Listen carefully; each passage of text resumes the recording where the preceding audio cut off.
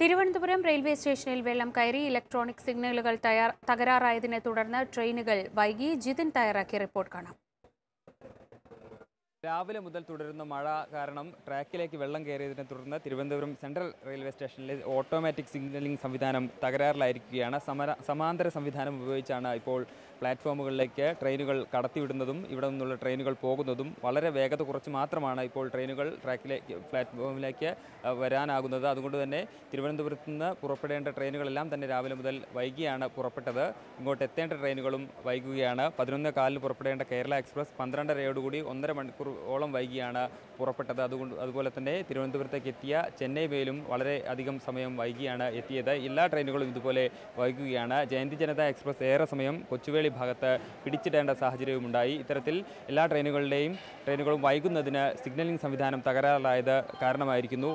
വെള്ളം ഇനിയും കയറുകയാണെങ്കിൽ ഇപ്പോൾ ഉപയോഗിക്കുന്ന സമാന്തര സംവിധാനം പോലും അവസാനിപ്പിക്കേണ്ട സാഹചര്യമുണ്ടാകും. അതും തകരാറിലാവുന്ന സാഹചര്യമുണ്ടാകും. തുടർന്ന് പൂർണ്ണമായും റെയിൽവേ ഉദ്യോഗസ്ഥർ കൈകാര്യം ചെയ്യുന്ന രീതിയിലേക്കുള്ള മാനുവൽ സംവിധാനത്തിലേക്ക് മാറേണ്ട അവസ്ഥയുണ്ടാകുമെന്നാണ് റെയിൽവേ അധികൃതർ പറയുന്നത്. തമ്പാനൂർ റെയിൽവേ സ്റ്റേഷൻ്റെ ഭാഗത്തുള്ള ഡ്രെയിനേജുകളും തോടുകളും മറ്റുമെല്ലാം തന്നെ നേരത്തെ നിറഞ്ഞു കവിഞ്ഞിരുന്നു. അവിടെയെല്ലാം വെള്ളം ഒഴുകാത്ത സാഹചര്യമാണ്. അതുകൊണ്ടാണ് റെയിൽവേ സ്റ്റേഷനിലെ പ്ലാറ്റ്ഫോമുകൾക്കിടയിൽ ട്രാക്കിലേക്ക് വെള്ളം കയറുന്ന സാഹചര്യമുണ്ടായത്. വെള്ളം കൂടുതലായി ഉയരുകയാണെങ്കിൽ റെയിൽവേ ഗതാഗതത്തെ അത് പൂർണ്ണമായി ഒരു തരത്തിൽ ബാധിക്കുന്ന സാഹചര്യം വരെ ഉണ്ടായേക്കാം. എങ്കിലും ഇപ്പോൾ വെള്ളം അല്പമായെങ്കിലും ട്രാക്കുകളിൽ നിന്ന് പ്ലാറ്റ്ഫോമുകളിൽ നിന്ന് ഒഴിഞ്ഞു തുടങ്ങിയിട്ടുണ്ട്. ഇത് വളരെ ആശാവഹമാണെന്ന് റെയിൽവേ അധികൃതർ പറയുന്നുണ്ട്. എന്തായാലും റെയിൽവേ ഗതാഗതത്തെ കുറഞ്ഞ തോതിലെങ്കിലും ബാധിക്കുന്ന അവസ്ഥയിലേക്ക് തമ്പാനൂരിലെയും റെയിൽവേ സ്റ്റേഷനിലെ പ്ലാറ്റ്ഫോമുകൾക്കിടയിലുള്ള വെള്ളക്കെട്ടും കാരണമായിരിക്കുകയാണ്.